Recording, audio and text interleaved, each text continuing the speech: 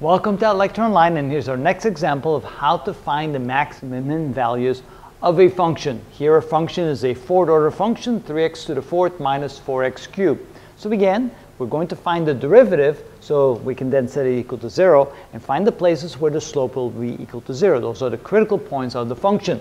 So f prime of x is equal to 12x cubed minus 12x squared. And so now to find those critical points, we set the derivative equal to 0 because we want to find out where the slope is equal to 0.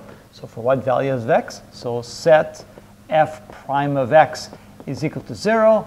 So, or set f prime of x equal to 0. 0 equals 12x cubed minus 12x squared.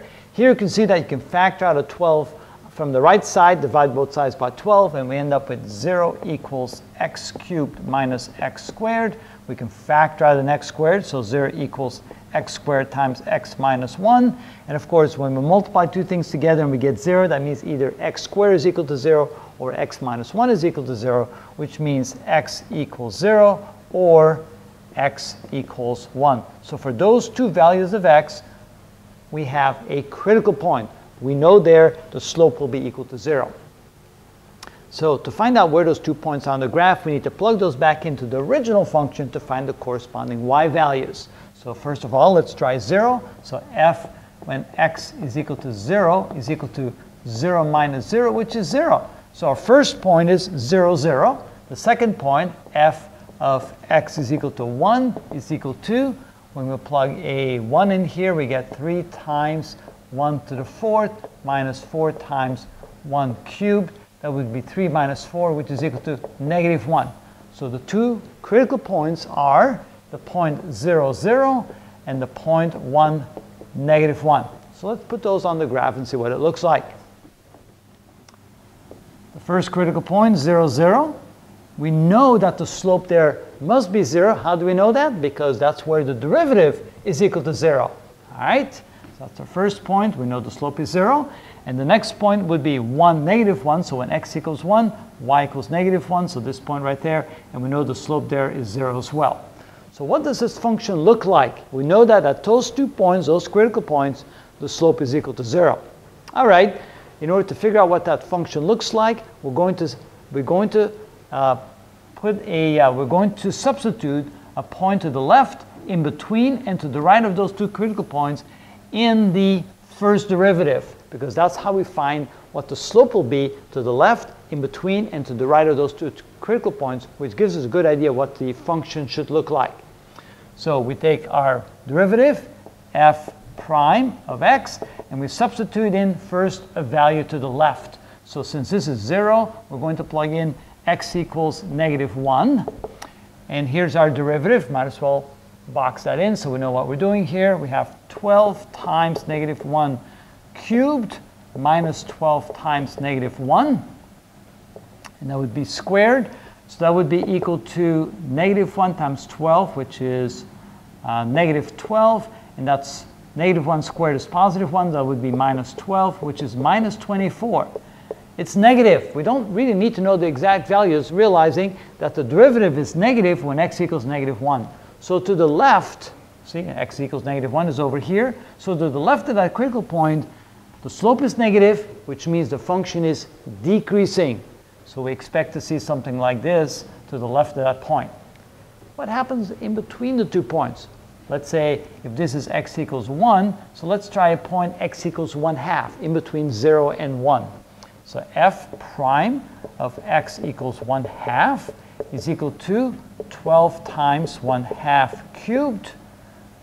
And that would be a positive 1/2, right? Minus 12 times 1/2 squared.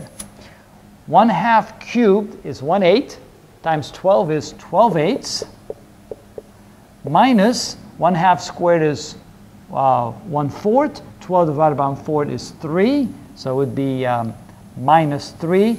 And 3 is bigger than 12/8, so that would be a negative number. It is smaller than 0. See, I don't really even need to know what the exact value is. It's actually minus 1/2. We just can realize that this is bigger than this, the magnitude of it. And since it's negative and that's positive, you know the value is going to be less than 0. Less than 0 means the slope is negative. That means the function is decreasing. So in between those 2 points, the function is decreasing as well. Finally, we take a point to the right. So let's take the point x equals 2. So f prime and x equals 2. We're going to evaluate the derivative to the right of that critical point, that second critical point, to see if the slope is positive or negative, to see if the function is either increasing or decreasing. So we have 12 times 2 cubed minus 12 times 2 squared. So that's 8 times 12 is 96, minus 4 times 12 is 48. That is equal to 48, which means it's greater than 0. There we find that the slope is positive, which means that the function is increasing. So we can say that over here to the right of the second critical point, the function is increasing. So what must this function look like? We see here that the slope is 0. The slope here is 0.